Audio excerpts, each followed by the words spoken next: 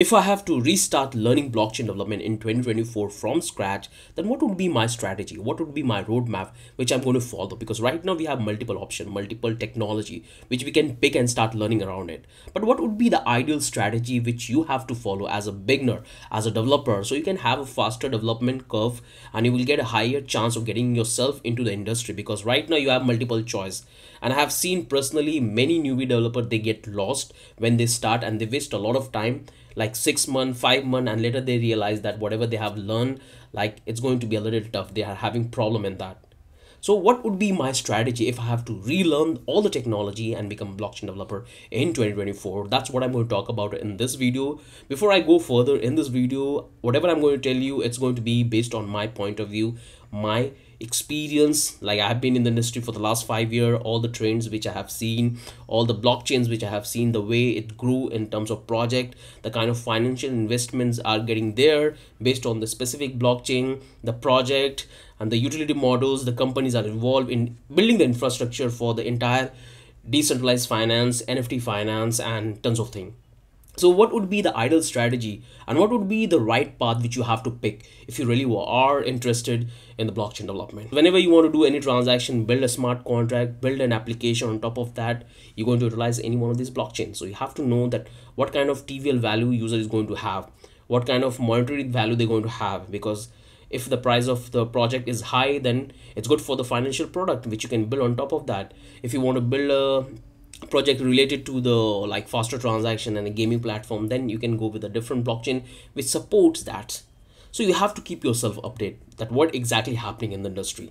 Now I'll share my point of view, that how I look at the industry and how I look at myself if I have to start once again right now in 2024. So I'll, to be honest, if I have to restart learning, I'll highly focus on Ethereum.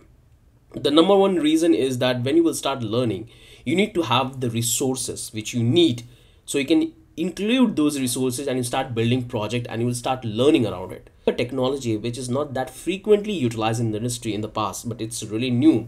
In that way, you're going to have a lot of problem.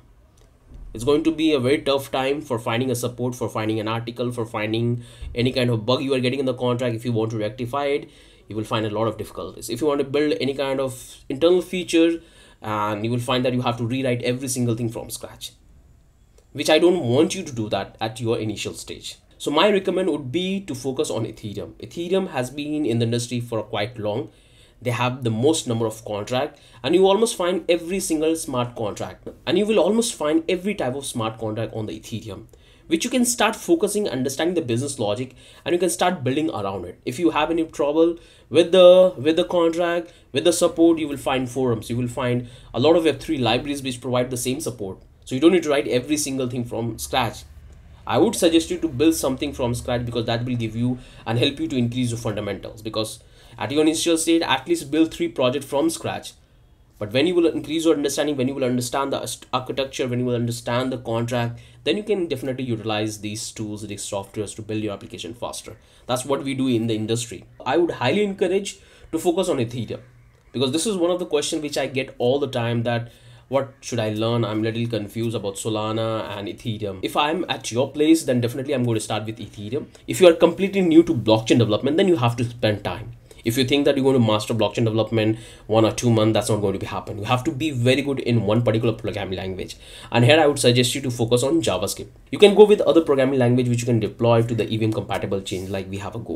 But the reason why I'm recommending you Solidity, because it's widely used programming language when it's come to writing a smart contract. You can easily see that what exactly happened, and you will find a 80% similarity when it's come to a Solidity and a JavaScript. So if you master JavaScript, your Solidity is almost done. Once you're done with the programming language, then learn about the frameworks, learn about the protocol, that how you can make the transaction. Try to understand that how decentralized exchanging, how the data transfer of the blockchain exactly work, what are the frameworks, what are the tools we have. You have to learn about it. I already made a complete roadmap for a blockchain developer if you really want to start now. So that's going to be my strategy, which I'm going to follow.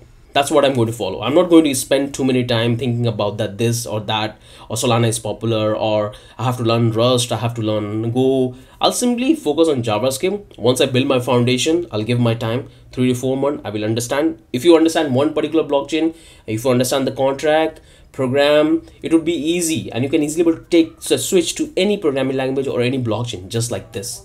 It's not going to take much time. You can do that very easily.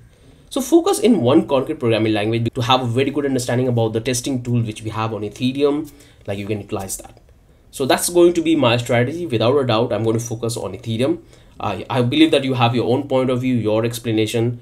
Just do your research before take any advice. Do your research and then take your step. Okay?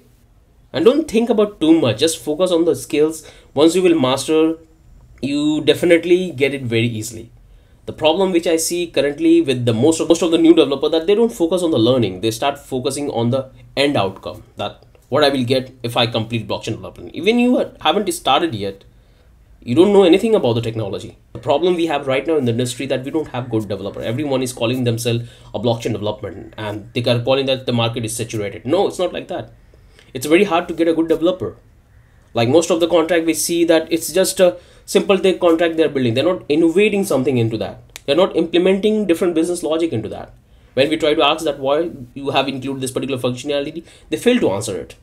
So you have to increase your understanding. Like those who are good in development, those who have the understanding, they're getting their work done.